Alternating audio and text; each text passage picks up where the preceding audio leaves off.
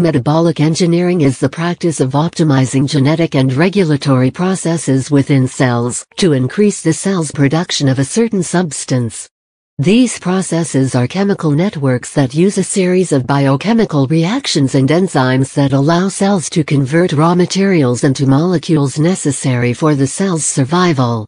Metabolic engineering specifically seeks to mathematically model these networks, calculate a yield of useful products, and pinpoint parts of the network that constrain the production of these products. Genetic engineering techniques can then be used to modify the network in order to relieve these constraints. Once again, this modified network can be modeled to calculate the new product yield. The ultimate goal of metabolic engineering is to be able to use these organisms to produce valuable substances on an industrial scale in a cost-effective manner. Current examples include producing beer, wine, cheese, pharmaceuticals, and other biotechnology products.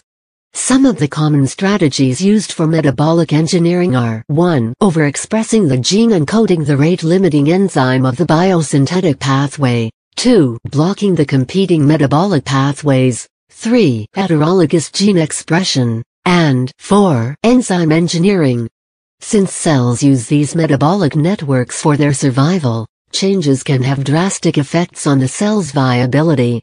Therefore, trade-offs in metabolic engineering arise between the cell's ability to produce the desired substance and its natural survival needs. Therefore, instead of directly deleting and/or overexpressing the genes that encode for metabolic enzymes, the current focus is to target the regulatory networks in a cell to efficiently engineer the metabolism.